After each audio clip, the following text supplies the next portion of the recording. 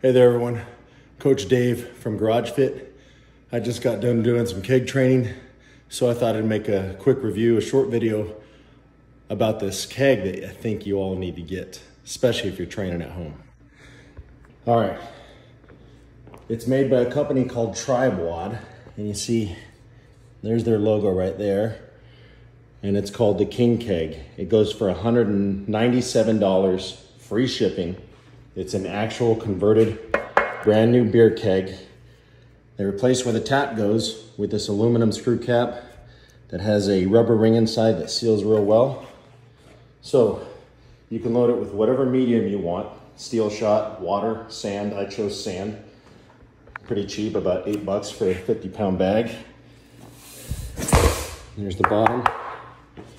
The one thing I do not like are these rubber rings. You can see this one has already fallen off. They move. I think they want these rings on here to protect it when you're rolling it, but I might get rid of them, I don't know.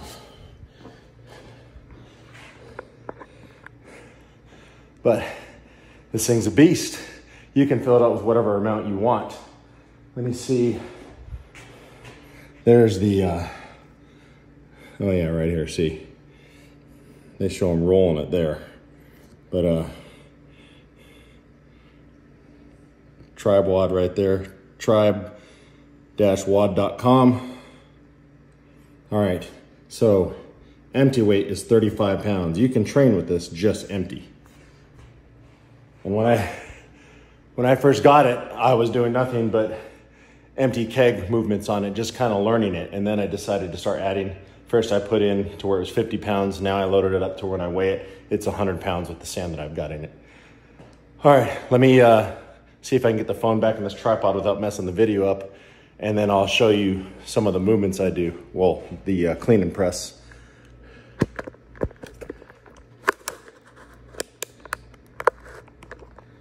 All right, that wasn't so bad.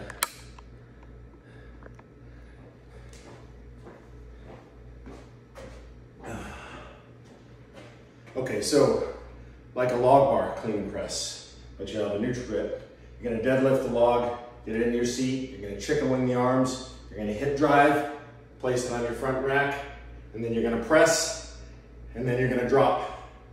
So I'm gonna go through that movement, but unstable load, odd object training. So with the sand in here moving around, the weird grip you have to get on this, it makes you strong all around. I'll show you a couple.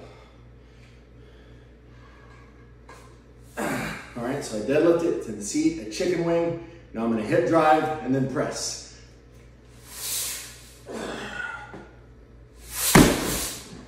Do it again, switch sides. Deadlift, chicken wing, hip drive, press. Do one more. Deadlift, chicken wing.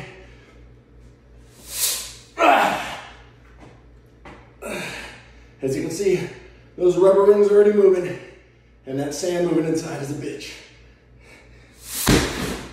All right, Coach Dave from Garage Fit, and I highly recommend that you get one of these Tribe WOD King Kegs.